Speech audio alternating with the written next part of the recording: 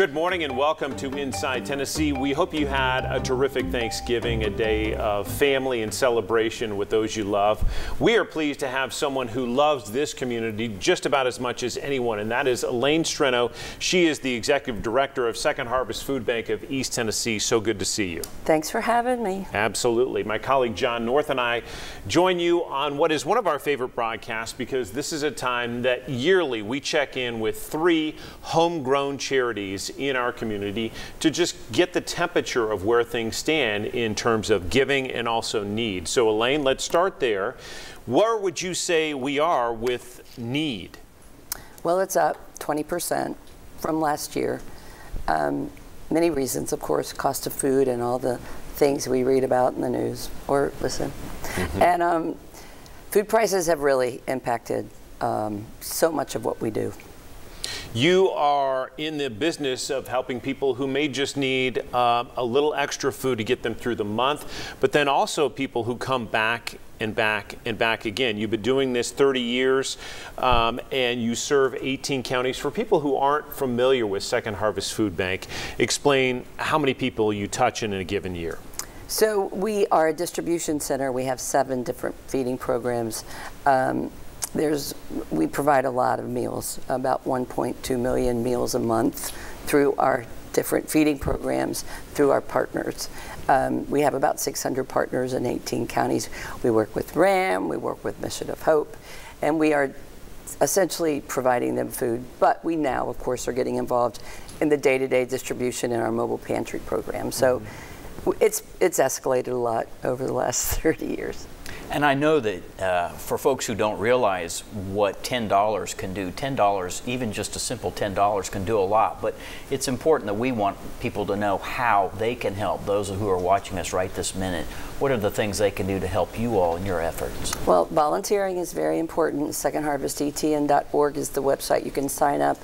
Obviously, this is the season when we all appeal to the public to help us, because our 80,000 warehouse makes us so efficient that $1 provides 3 meals. And we buy in bulk. We do everything we can to make the food as inexpensive as possible for our partners. You mentioned you need volunteers, and I know there are people that are listening right now who are like, maybe I could do that. Can you give some examples of the kinds of things that volunteers do so that may strike some chords with people? Great question, yes. So you can come to our warehouse, 136 Harvest Lane in Maryville, pack cereal, pack food boxes. Since COVID, we're giving our food out in boxes. We're not giving it to individuals directly. And then at our events, our mobile pantry events, a lot of people have been coming out and volunteering when we are in a particular area. We've really increased the mobile pantry program. We've purchased 2 more trucks that are not cheap, and when we go to the community, instead of the partner agency, we kind of become the agency. So they enjoy the heck out of it too. And just to follow up on John's question, if people do want to volunteer, how many hours commitment might that be for someone?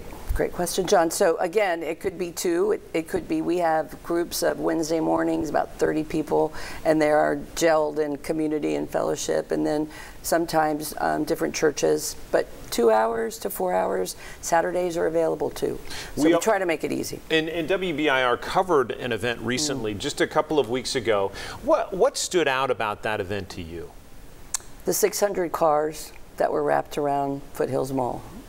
Wow. Yeah. 600. Yes. Down in Maryville. Yes. That's amazing. It was like 1,700 families were impacted. This is when, as you know, there's some cynicism in feeding the hungry, because of course you always hear, if they just work for a living, blah, blah, blah. But a lot of issues are contributing.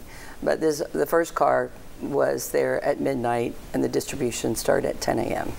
So we literally, that's a lot. Most people wouldn't do that unless they needed the food, you know. I just want to remind people that what you all do is great in terms of feeding people, but again, just getting back to this idea of volunteering, a truly enriched life is one where you give back to other people. The people who have the greatest satisfaction in their lives are the ones who are able to turn around and help others, and this sounds like a terrific opportunity for that kind of a thing. Well, we were just talking about the state of this world, and that's the cure. And just staying focused on giving to others and not staying focused on you. So it's fun to watch those volunteers work. Yeah. And you talked about the more than 600 partner agencies you have. We're going to hear from Mission of Hope. We're going to hear from Remote Area Medical as well, two East Tennessee-based charities. What can you say about the level of giving and the level of volunteerism in this community compared to others across the country? Well, I think East Tennessee has the most generous heart. Now, I'm biased, of course. And we see giving in every community because there's 200 food banks in the United States and 5 in Tennessee. But there's just a special, my opinion, special kind of love for each other that East Tennessee has, which it makes us, and just like you said, not from here, just so proud to be able to live here and serve this community. What are you thinking about 2024, sort of looking ahead? How does the year look to you? It doesn't look good. It looks bleak to me. You were sharing about your industry, mine too, because I just don't think, I don't see anything changing. Prices of housing you mentioned. I don't see a lot of changing that can make the substantial difference that has to be made, that a family doesn't have to stand in line for food. I would love to say something great was going on, but I don't see much here. Well, Elaine Streno, what gives you hope? Again, people caring about each other. That's what it is. COVID shot people's lives just upside down and sideways, and the giving increased. So people do care about each other. It just needs to be said more, my opinion. Well, we appreciate you sharing your opinion with us on this Sunday morning. Thank you so much. Thank you. Thanks for having me. Absolutely. We'll be back with more of our conversation about cherries, homegrown here in East Tennessee on this Thanksgiving week right after this.